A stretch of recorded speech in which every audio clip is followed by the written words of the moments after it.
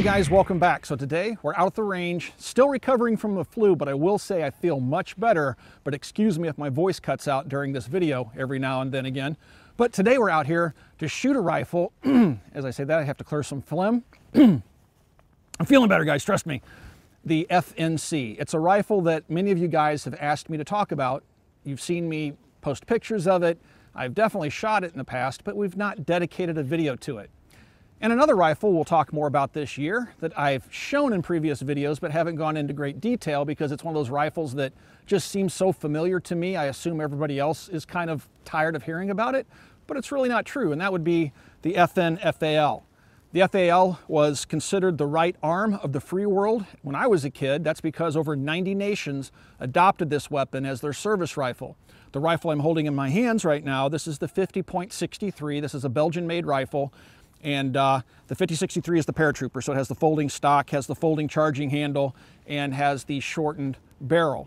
But this was one of many different FN designs, and we'll delve into that in another video. We'll talk more about the FAL, the L1A1s, and things like that.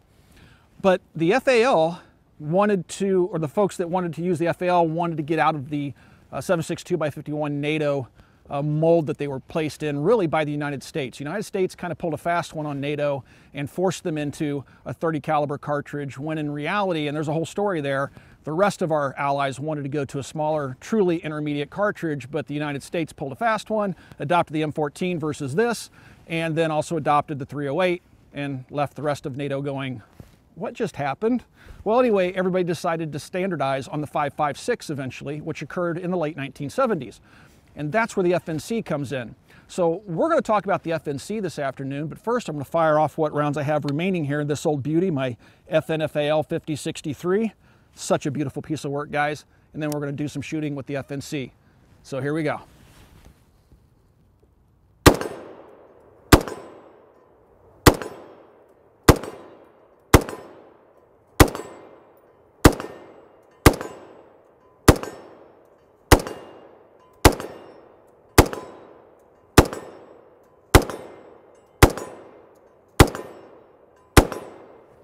Locks open like she should. What a sweet shooting rifle. All right, let's drag out that FNC and take a look.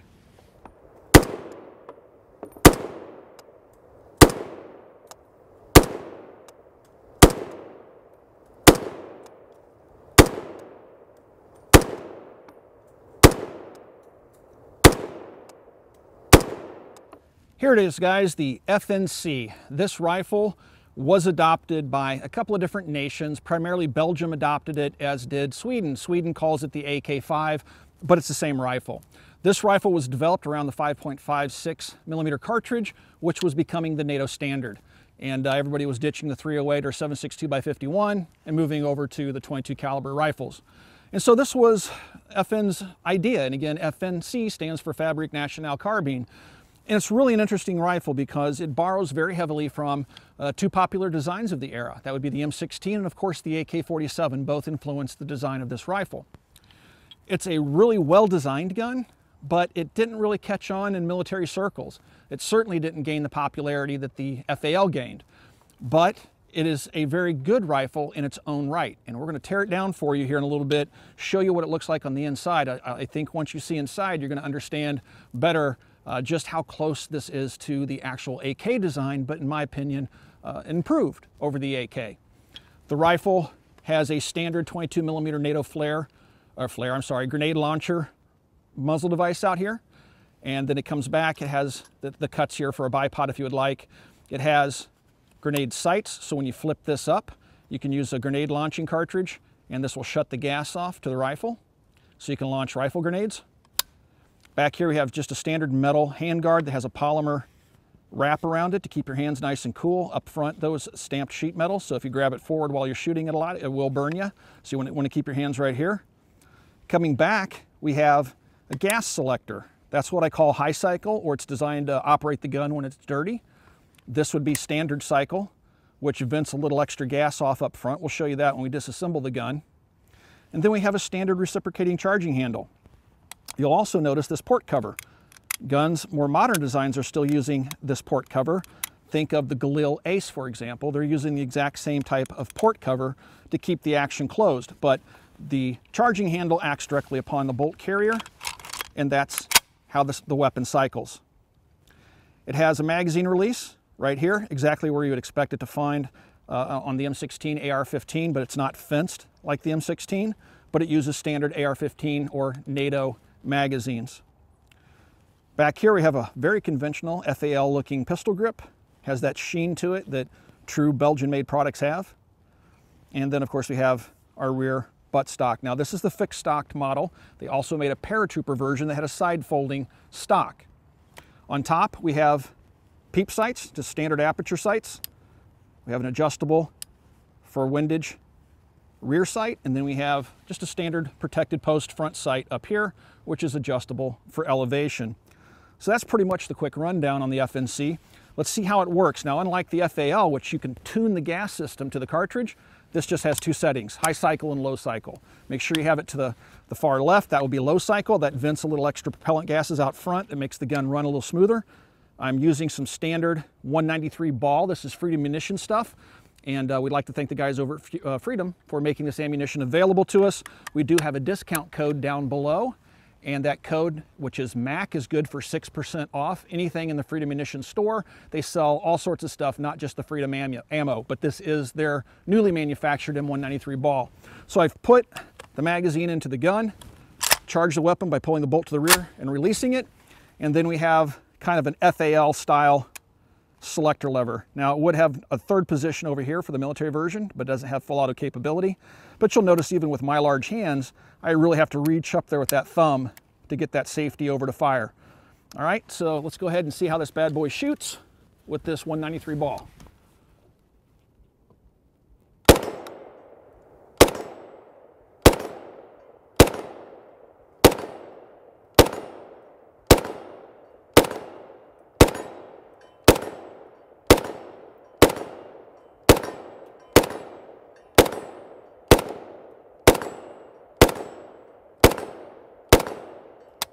All right, so what you'll notice right there is that the gun does not lock open on the last shot fired like the FAL. That lack of a bolt hold open is a common European feature. They do it on purpose. And the only reason I can come up with, I've never had one of the European engineers explain it to me, but I suspect it's due to the fact that when these guns lock open, a soldier's going to take cover to reload typically, and that leaves the mouth of the gun wide open for the ingress of dirt. That's one of the things that makes the Galil and the AK and other rifles more reliable, is the fact that they don't lock open on last shot fired. So I like both. I can understand the philosophy behind both, but I am more used to the controls of the AR-15. So that was an FN style magazine that we fired. This is just a standard NATO contract magazine. We just have 20 rounds loaded into each of these magazines. Locks in. Charge the rifle. It's a very, very smooth shooting rifle. Has a very effective muzzle brake on it and just shoots really nice and flat.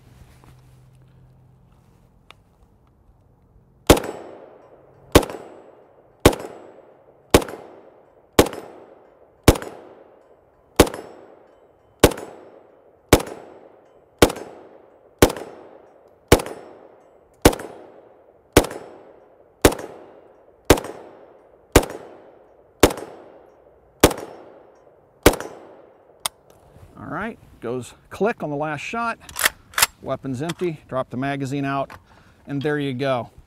Very, very cool, very smooth shooting rifle. A lot of these guns were imported into the United States. They didn't sell all that well, and then we hit the 1986 machine gun ban. And these became scarce because a lot of people found these guns to be very easy to convert to machine guns. And so before the 1986 ban happened in May of '86, companies were cranking out legally registered Sears for these guns to turn them into machine guns.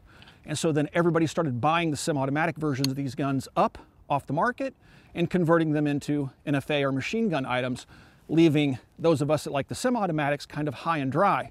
These things now command a premium price if you can find them used on places like Gunbroker. They've become extremely rare and expensive firearms. But they are out there, so if you want one, shop around, but be prepared to pay $3,500 to $4,000 for a really nice example. Taking the FNC apart is really quite simple. First, we're going to make sure that the weapon's clear. I drop the magazine out by hitting the magazine release button, and it should just fall right out. Next, you want to check to make sure that the chamber is empty. There are no facilities for locking the bolt open, so I'm just going to go ahead and check the chamber, and the gun is in fact clear. Now, this is where the hybrid between the AK and the AR come together. Much like the AR, you have two pins. You have one forward and one aft. To disassemble it, you can pop the rear pin out, and it's captive pin. It won't come all the way out, and then the gun will hinge open, much like an AR-15, and it'll hinge only that far. That will allow you to take the bolt and carrier out of the weapon. So what I'm going to do is I'm going to grab a hold of the charging handle. I'm going to pull it to about this point, and then I need to lift up on this port cover, and then I can simply pull the charging handle out. Now, there's one other thing I want to point out really quick. At the rear end here, this rear plate has a little tab that sticks up underneath this rear block. You're going to want to pull down on that a little bit to unseat it. Otherwise, you're going to pull back on that charging handle, and you're going to do it under spring pressure. You'll pull too hard, and you're going to launch something out the rear end. So break that free, pull it out this way, and as the charging handle comes to its rearward-most travel, go ahead and lift up on this little port cover and pull out on your charging handle, which will then free the bolt carrier group up. All right, and that'll come right out the rear of the gun. Lo and behold, look what we have there. All right, we'll look at this closer here in a minute, the bolt and carrier group. Now, you can go one step further, pop this front pin out, which I'm going to go ahead and do, and just like the AR-15, you can remove the two halves. All right, so now we have the two halves of the rifle.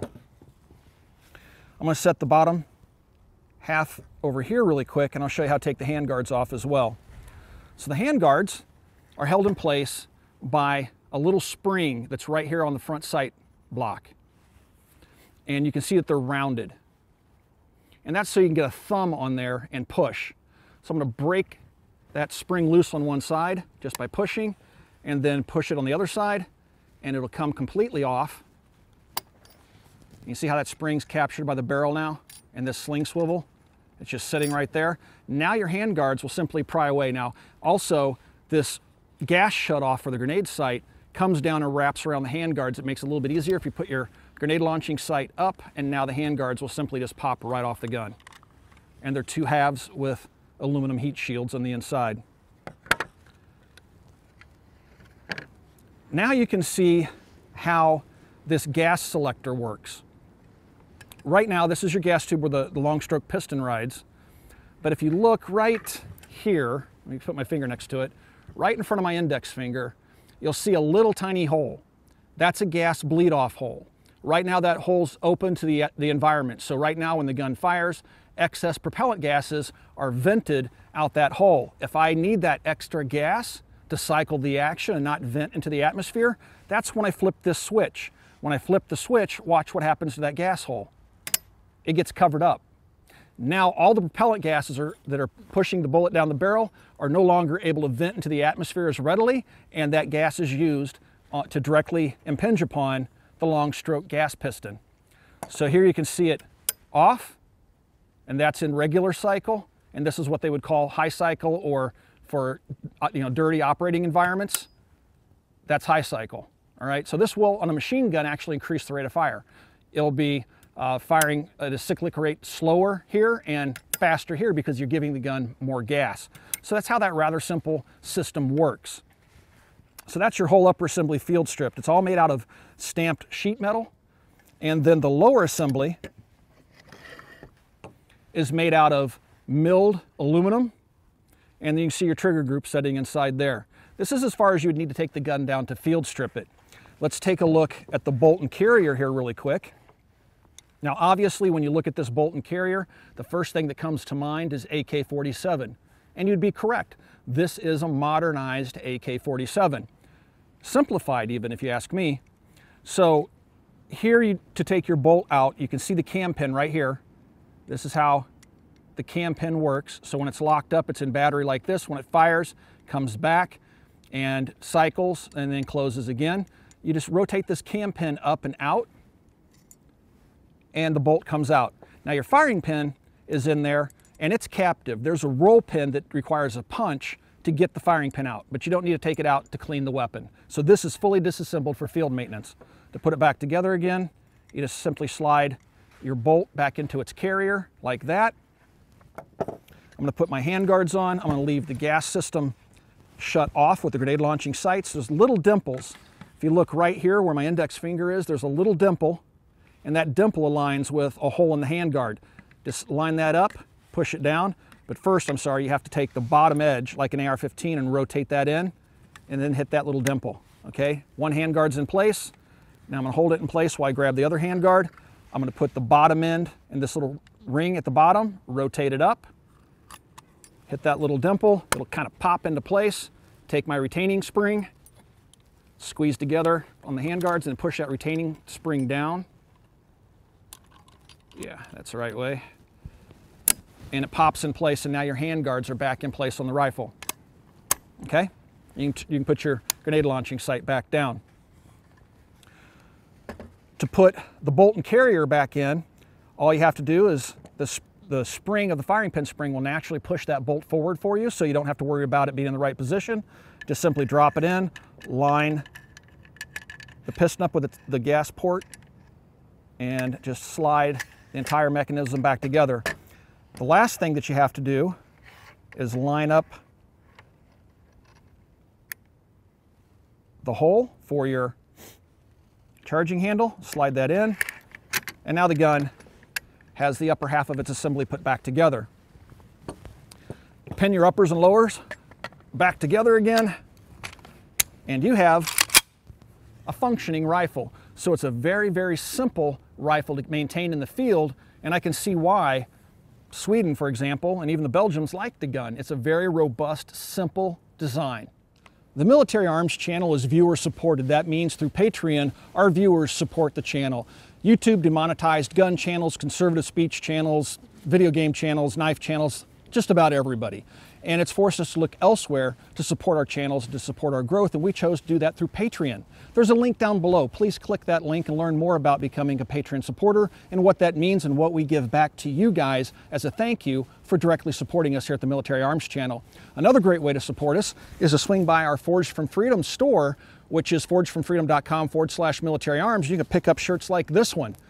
You want to vote for a Democrat, a Republican, or the AR-15? AR-15. But guys, seriously, you can pick those shirts up over at forgedfromfreedom.com/military arms, or just follow the link in the description down below. Thanks for supporting us, guys. The FNC has mounting points for optics and other accessories like night vision. You may not notice it, but it's integrated into the rear sight block and also this front machined block here on the receiver. You'll see a little recess cut into here, and here on the rear, you'll see a little shelf.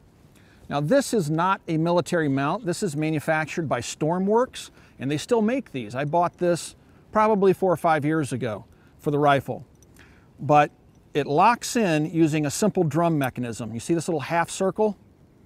That's how it locks into the locking groove. So I'm gonna put the toe of the mount in the front like this, and then the rear side is held in place by that little drum. Let me grab a screwdriver here really quick, and I'll try to do this while I'm holding the gun up. So you have this little drum right here, and once it drops down low enough, just got to loosen it up a little bit more. It'll slide right over.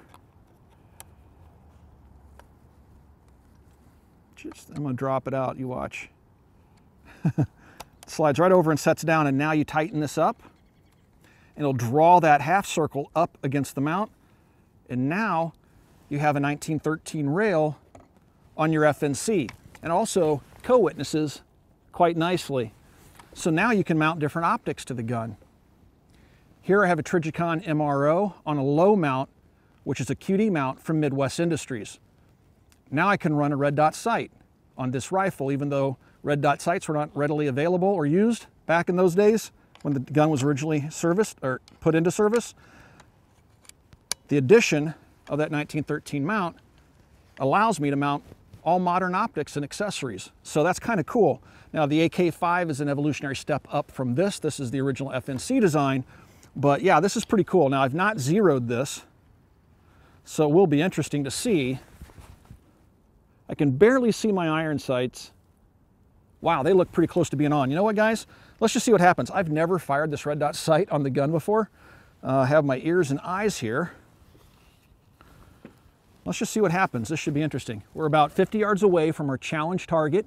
It's our beater target that we shoot at close range. I don't recommend shooting steel as close as we're shooting. I do have ballistic protective lenses in these glasses. Some more of the Freedom Munitions 55 grain 193 ball. And let's just aim low because I can kind of see my sight picture, and it looks like this red dot just might be a little bit high. Now it looks like it was low right.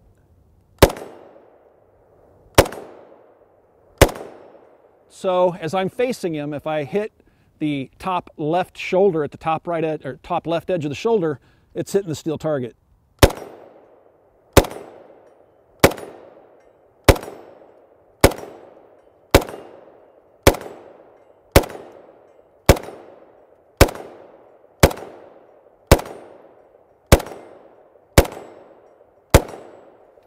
Oop, and we got a malfunction, guys. How about that? Now that was with the Lancer 5 magazine. Keep in mind, guys, these magazines weren't around when this gun was designed. It was designed to run on FNC magazines and NATO standard magazines. Let's take a look at the malfunction that we got. You can see up inside there, it was just a failure to feed the round nosedived into, I'm gonna go ahead and drop the magazine out. I try not to lose that round. The round nosedived into the feed ramp. And that's probably a result of the Lancer magazine. You can see that it crushed that round when it nosedived into the feed lips. So that's the first time I've ever fired a Lancer magazine in the gun. And I love these things. They work like tops. It was the last round. They work like tops in every other rifle I use. But for whatever reason, it nosedove and caused that last round to malfunction. Interesting side note. I've never had a malfunction with the FNC running its own magazines though. Since we had that malfunction with the Lancer 5 magazine, I want to see how a PMag works in this rifle. To be honest with you, I've never used anything but NATO-style aluminum magazines, US contract magazines out of the gun, or its original metal FNC magazines. So let's see what happens with this old PMag. We have 20 rounds loaded. Locks in okay. I'm just going to shoot some wooden sticks out there. Let's see if she works.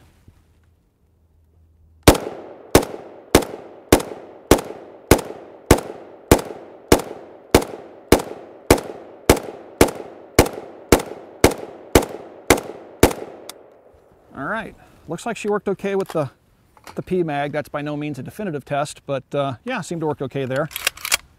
Now we have 20 rounds out of just a standard STANAG USGI military contract mag.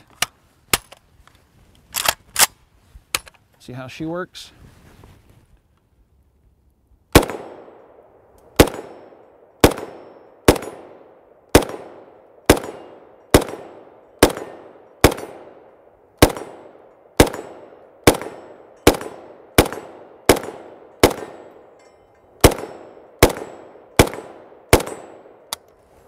All right, flawless function there with the USGI mag. I expect no problems with the steel FNC magazine, but guys, let's walk forward and find out something that I know you guys are gonna ask. Does it 80s hip fire? We already know it doesn't take Glock mags. Let's go find out, but we gotta get a safe distance from the berm first. All right, guys. Jason says I get one chance at this. And I have 30 rounds loaded into the standard FNC magazine, and he wants to see if I am able to 80s hip fire and bump fire this thing. I've never even attempted it before. Let's see what happens.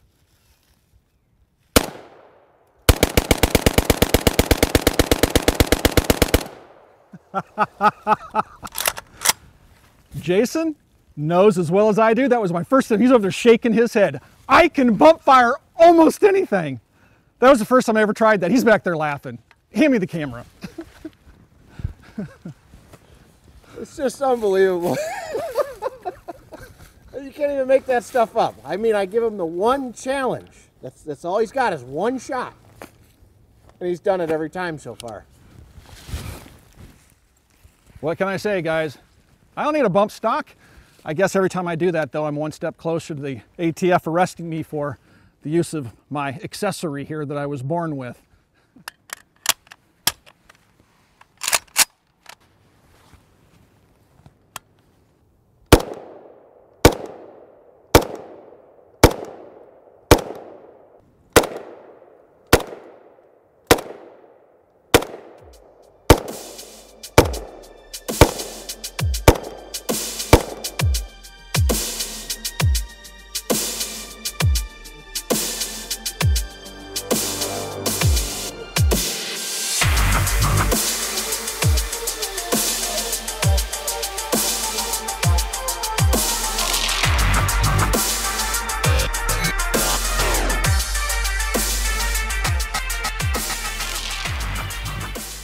I hope you guys enjoyed coming out to the range with us this afternoon and playing around with this Cold War relic. Well, can't really call it that because it still is in military service as the AK-5.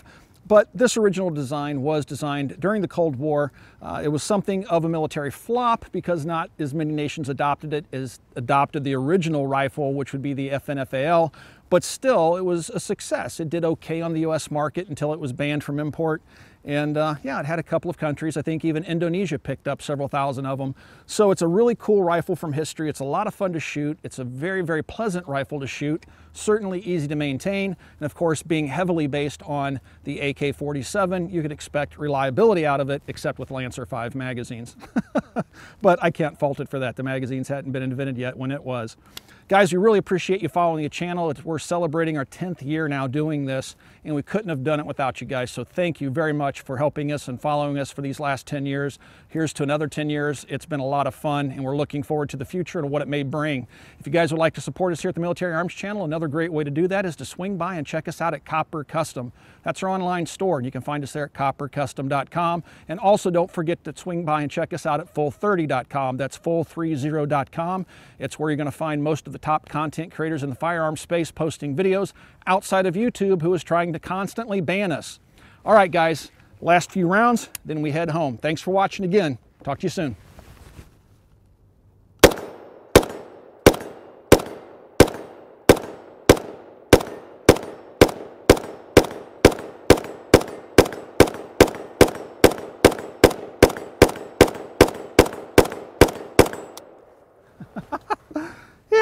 I like the last round hold open feature, but I can get used to it. I love this gun, guys. I really do. See you later.